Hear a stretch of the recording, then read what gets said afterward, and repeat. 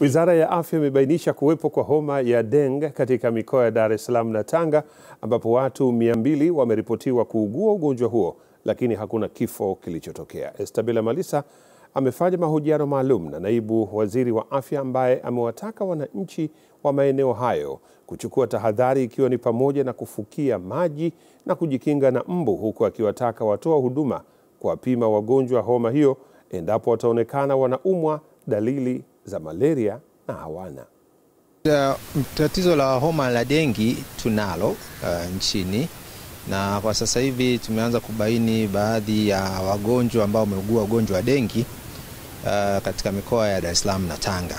Mpaka sasa hivi hatujapata vifo vyovyote, lakini kwa mkoa wa Dar es Salaam tuna wagonjwa kama takriban 200 ambao wameripotiwa kuugua ugonjwa huu, lakini hakuna hata mmoja ambaye aliyefariki. Ugonjwa huu hasa unasababishwa na nini? Ugonjwa wa dengue ni homa ambayo inatokana na virusi vya aina vya dengue virus. Dalili zake zinafanana kabisa na ugonjwa wa malaria. Mtu atapata homa, atapata kichwa kuumwa, viungo vitakuwa na maumivu makali, na wengi wamekuwa wanaenda hospitali kwa ajili ya kupata matibabu ama vipimo vya malaria, vinakutwa hamna malaria. Wanaamini sasa vipimo vya malaria haviko sahihi, lakini bahati mbaya kwamba baadhi ya wataalamu wanakaa hawajaweka msisitizo katika ugonjwa huu wa dengue. Kwa hiyo mwananchi anatakiwa afanyeje ili aweze kuepukana na ugonjwa wa homa ya dengue?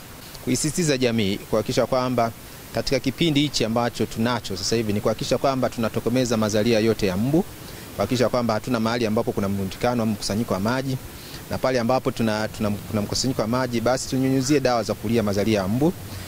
Tuvae nguo ndefu especially muda wa usiku, na kisha kwamba tunalala chini ya chandarua ili kujiepusha na ugonjwa huu wa dengue.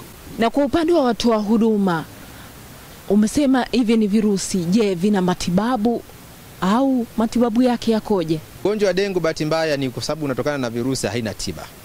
Matibabu yake ni kuhakikisha kwamba yule mgonjwa zile dalili alizokuwa nazo, kama ni homa basi mgonjwa apewe dawa ya kupunguza homa, kama anapata maumivu apewe dawa za kupunguza maumivu, anywe maji mengi na apumzike, na ndani ya siku 5 mpaka wiki moja mgonjwa ule huwa anapata nafuu. Kwa watu wa huduma naomba nisisitize vile vile, mtu anapokuja hospitali akiwa na tatizo ambalo unadhani kwamba hii inawezekana ikawa ni homa malaria, ukampima ukaona kwamba hana matatizo la malaria, naomba tukumbuke vile vile kuwapima ugonjwa huu wa dengue, ambao kwa sasa hivi katika mikoa ya Dar es Salaam na Tanga kesi zake zimeripotiwa.